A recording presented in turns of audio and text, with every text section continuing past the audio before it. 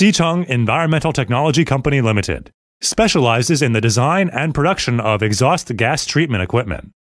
The washing tower is the first stage in the treatment process, with high efficiency, low cost, and corrosion resistance.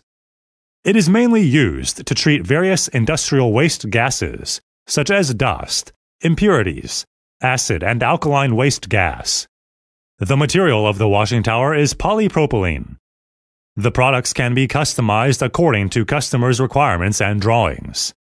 Our company can arrange for professional engineers to guide installation and provide a professional plan.